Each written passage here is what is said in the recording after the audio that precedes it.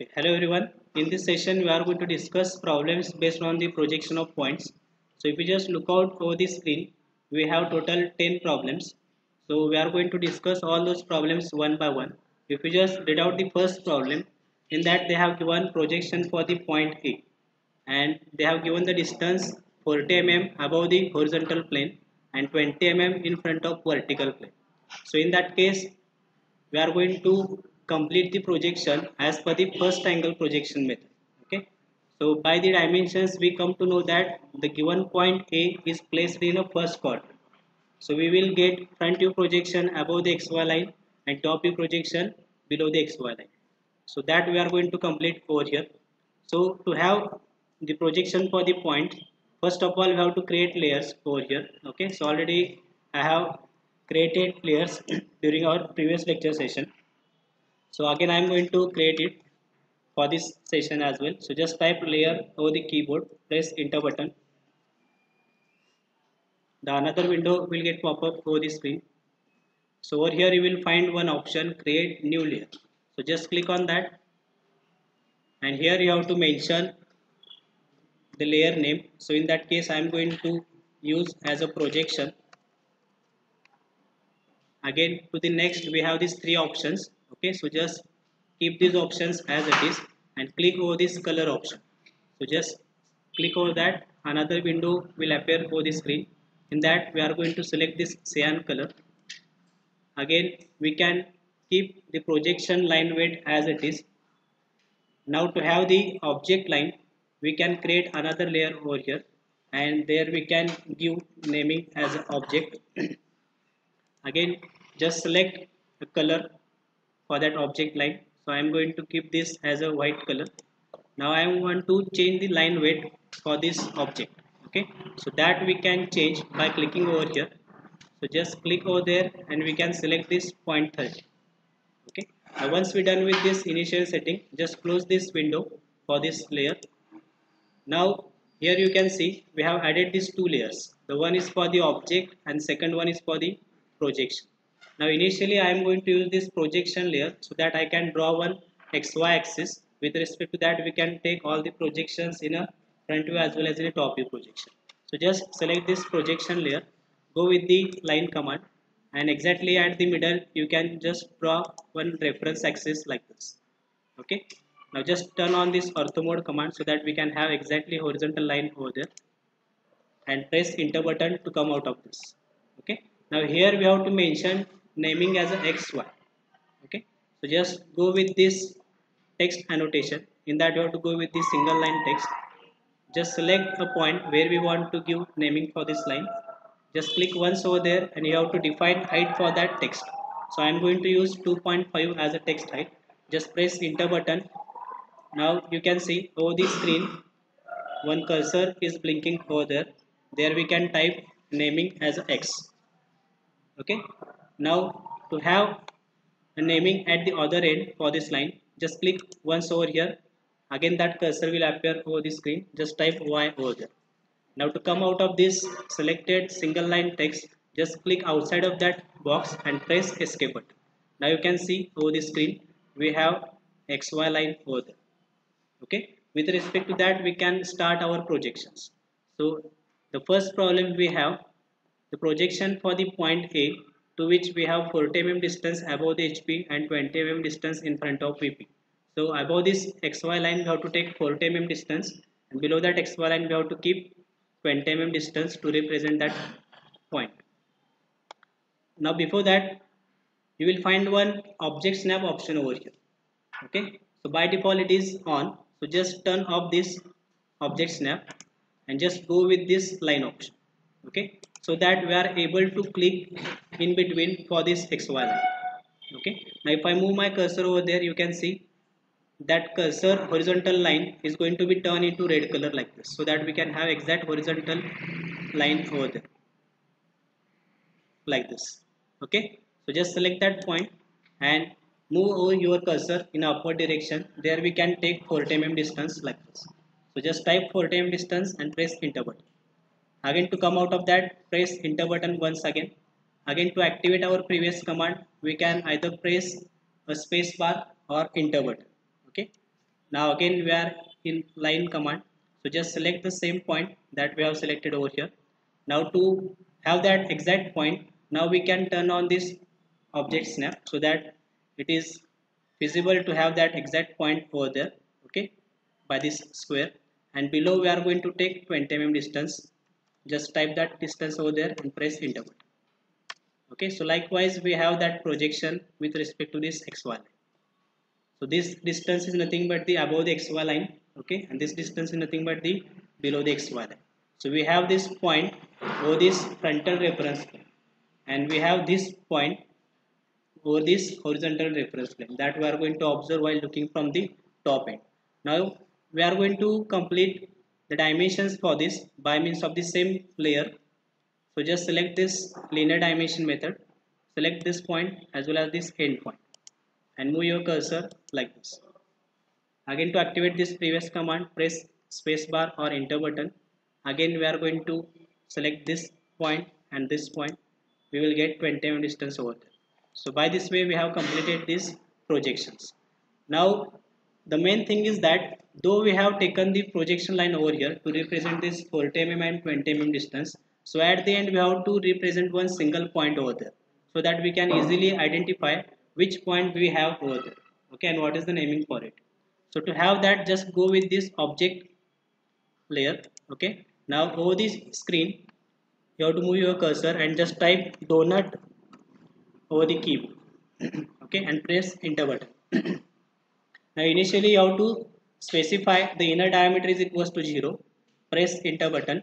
Outside diameter is equals to 2, again press enter button. Now we have to select these endpoints that we want to highlight by means of this donut option. So just pick that endpoint over there. Now we are able to see these projections over the screen for that particular point. Now you can see we have completed projection for that point A, okay, to which we have distance 40 mm above the xy line and 20 mm below the xy line. Now the remaining part is that we have to complete nomenclature for this, isn't it? So to have that, again just go with the single line text. Okay, here you have to enter 2.5 as a text height, press enter button. Again you have to select a point where we want to name it. So initially we are going to name it over here. Okay, so this is nothing but the point A, H or F, H. Okay, again just move your cursor over here and just click once over there. This will be the point A, F. So by this way we have completed our first problem like this. Now you can see we are able to see the projection for that point A with respect to this given reference xy axis. Now we will solve this third problem for the point C. The point C is given in horizontal plane and 50 mm in front of vertical plane. Okay, so that we can complete with respect to this xy line. So again, to have that projection, first of all we have to select one point over this xy line. So to have a point over there, just turn off this object snap. Okay, go with this projection line.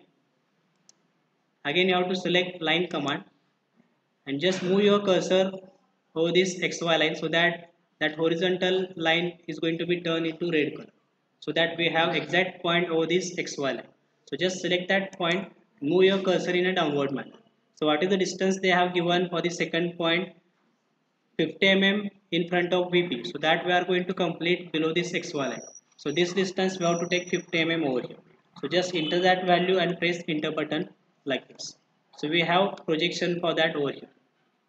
Okay, now again we are going to turn on this post snap so that we can easily recognize these endpoints and we can mention the dimensions with respect to the starting point and the end point over here like this. Okay, now again to have the donut points over here, so just type donut over the keyboard, press enter button and just select these endpoints. So this will be our endpoint and this will be our starting point with respect to this xy axis, and just press escape button to come out of this. Now I have completed that projection in a projection layer. Okay, So to change that, just select these two donut points and change this layer option with respect to object and just press enter button. Now you can see that points are going to be turned into white color. Okay. Now to give naming over here, you can use this previously given nomenclature. So just select that naming over there by clicking once over this letter and just copy it by Ctrl C. Again press Ctrl V and you can shift this point over here. Again we can use Ctrl V and the same point we can move over here. Now suppose I want to change this nomenclatures. So this point is nothing but the point BH that we have over here. So just select that point and double click once. So this blue rectangle will get enabled and just click over there and you can replace that alphabet A by capital B. Okay. Similarly, you can edit this nomenclature as well. So just select it and click once and you can write BH. Sorry, this will be the point BF. Sorry, CF. So we have taken third problem for solution. So this will be the point C. So let me correct this as well. So this will be the point C. So by this way we have completed the solution for this third problem as well. Okay, now we will solve this 6th number problem. In that we have to complete projection for the point P. We have point P in a horizontal plane and 40 mm behind the vertical plane, which means that they have given point P in a second quadrant. Okay, so when we are going to complete projection for the point in a second quadrant, all the projections we are going to complete above the XY line. Okay, so that we are going to complete over here. So just remember these dimensions: 40 mm behind the vertical plane. Okay, now we are going to complete the projection for that point P, to which we have 40 mm distance behind the vertical plane, which means that we have that point P in a second quadrant. So just turn off this object snap initially, select this projection layer, go with this line command and select one point over this XY line.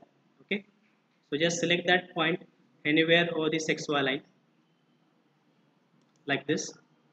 Now as we have that point P in a second quadrant, we will get this projection above this XY line. So that distance they have given 40 over here. So just type that distance and press enter button. And to come out of that selected line command, press enter button once again. Now by this way we have completed projection with respect to that given point P.